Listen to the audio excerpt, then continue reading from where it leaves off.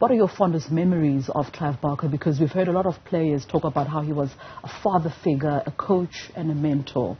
What are your fondest memories of Clive?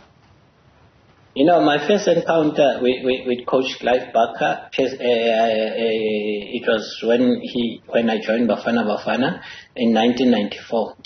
You know, I was so afraid, you know, because there were a lot of big stars in the team and him as a head coach. You know, I was afraid that how will I approach him. But when he first spoke to me, he said to me, Helman, congratulations for being selected. And no one made a favor for you. You made favor for yourself. And the other thing that you need to know is that you can claim, you know, the first 11 position. You know, if you go out there and play like you've been doing at Orlando Pirates, please feel it at home. Then, yeah, I felt at home. But what also supported his words was like, you know, when I was always receiving the ball, especially as I was playing on the touchline next to his bench, you know, he will be the first one screaming at me and say, Helman, take them on, take the defender on. You know, you need to pass the defender and deliver the cross for the likes of Phil Masinga, Sean Bartlett to score. You know, when you have a coach that gives you that confidence as a player, you just go out there and make sure that you do not disappoint. You know, unlike, you know, other coaches that will always scare you and say, hey, don't lose the ball. You know, but with Coach Clive Barker, that was totally different, you know. And those attributes, you know, are the ones that I also use them, you know, in my coaching position right now as an assistant of Bafana Bafana. So there are a number of lessons that I learned from Coach Clive Barker that I'm using them, you know, as alluded. I mean, you speak fondly of him and, you know, the impact that he has had on your career now as a coach, the assistant coach of Bafana Bafana. What do you think his legacy will be, you know, as we now talk about him in the past tense? I mean, he won the AFCON competition in 1996. He qualified the team to the 1998 FIFA World Cup in France. You were part of that traveling team that went to France. What do you think his legacy is? I think what I feel that personally, we, as football people, we just need to make sure that, you know, we make sure that, you know, we record, you know, the history, especially the success, you know, of our legends, you know, so that we play it time and time again.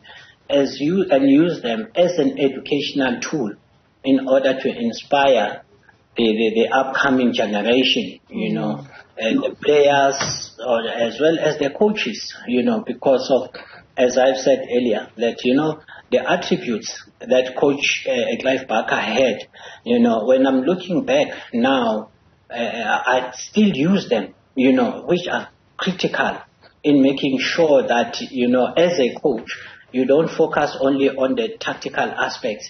You also focus on building, you know, a respectable human being, you know. So Coach Clive Barker's legacy, that wasn't all about focusing on producing good players or the winning team, but also producing, you know, a good citizenship, you know, amongst the players. So his legacy, I still believe that it can be enhanced by making sure that we record our football history, especially from all the legends that they have made sure that they made a mark in developing our football. Helman, just allow me to go back to that 1996 class, you know, that won the AFCON competition. You were part of that class of players that really did the unthinkable, the last time South Africa tasted AFCON glory.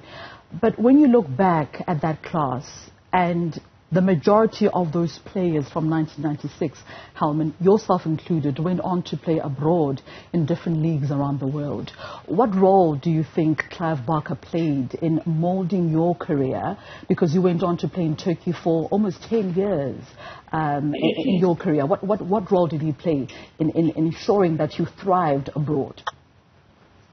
I still believe that, with the individual talent that we had as players, with the influence of Coach Clive Barker, I still remember vividly, telling me that, Helman, if you demonstrate the right attitude, in your game, you will help this country not only to qualify for the Africa Cup of Nations and for the World Cup. That was way before we qualified for the World Cup in 1998. And having such advice, as a father figure, that motivated me that as a player, I shouldn't look at achieving goals like reaching the African Cup of Nations, but to go beyond and play in the World Cup. So playing in the World Cup, that automatically puts you in the world stage, whereby international teams will, come scouting you, So I believe that his words played a huge role, not only to me and also the other players that were in the national team, So in short, he encouraged us to do well so that we attract international scouts so that we can go and play abroad. So I believe that played a huge role in that team of 1996. As we wrap up the conversation, Helman, you are now currently the assistant coach of Bafana Bafana, having resumed this position back in 2021. Did you ever have conversations with Clive Barker after you assumed that role? Did he speak to you about, did he give you advice about how you should act in this role?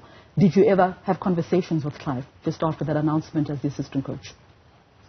To be honest, I never had a personal encounter with him, since I've resumed the role as an assistant coach at Bafana Bafana. But I still remember when they were celebrating the class of 96 at Sun City. So that is where I had an encounter with him when I was an assistant of under 20. So when we were there, we were just chatting, we were just chatting where he was just saying that I can see you are doing great with the young players. Please make sure that you work harder, and show respect to them, because what respect you give it to them is the respect that you will also earn. Those are some of the few conversations that we had, even though you could see by then that, it wasn't, well, in terms of the health-wise. But, yeah.